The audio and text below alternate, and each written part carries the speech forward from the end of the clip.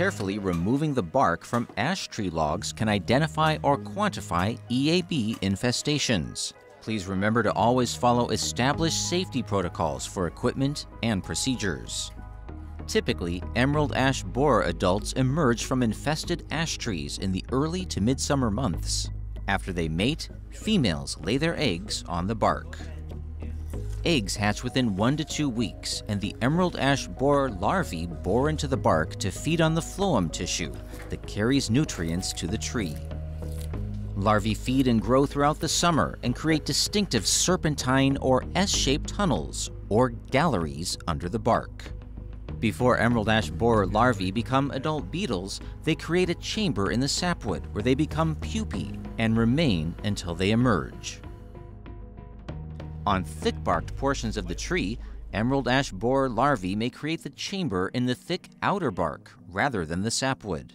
Emerald ash borer adults chew through the bark and emerge through an exit hole that's shaped like a capital D. Beetles do not develop at the same rate. Some larvae will stay inside the tree for 2 winters. This is important to know when sampling because you might find different life stages.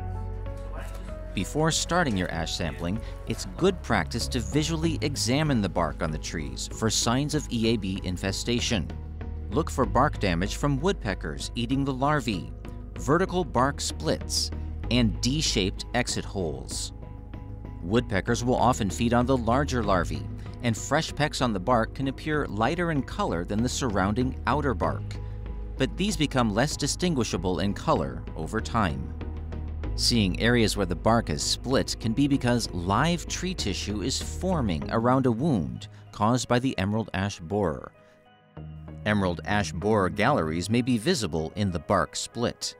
Since D-shaped exit holes are small and difficult to see, you can lightly shave away the outer layers of the bark to make them easier to spot. Begin by lightly shaving the outer layers of the tree's bark. Here is where you might see some overwintering chambers. Continue to shave the bark until you get to the inner bark, which is light tan or cream colored. Next, carefully shave away the inner bark.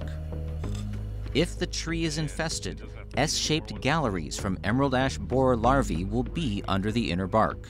You should shave away all the inner bark to get to the actual wood so you won't miss any larvae. Not doing this is a common mistake. The inner bark can be thicker than you realize, and you might not see hidden larvae. Depending on the condition of the ash tree, the inner face of the inner bark and the sapwood is often slick and smooth.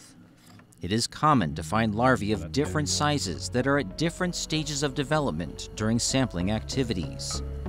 Large galleries are obvious when you remove the bark, but you can cut through smaller galleries before you realize what you've done. It is good practice to remove thin, narrow strips as you shave away the inner bark to reduce the likelihood of missing smaller galleries. This method helps prevent cutting too deep and destroying galleries that may be present.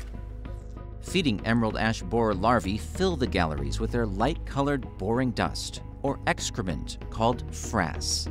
If the gallery has been carefully debarked and no larvae are found, they are likely located under the gallery in a chamber in the sapwood.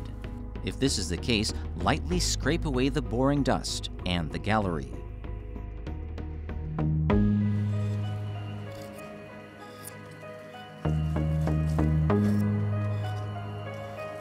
You should find 2 frass-packed holes approximately 2.5 to 3 centimeters from one another. These are the entrance and future exit paths from the chamber in the sapwood. Cut into the sapwood between these 2 boring dust-packed holes to locate the chamber. Debarking ash is an effective way to sample for emerald ash borer to identify or confirm infestations.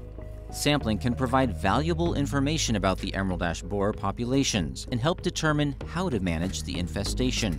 Careful attention to detail and following the simple recommendations outlined in this video will help ensure that you've debarked ash material effectively to sample for emerald ash borer.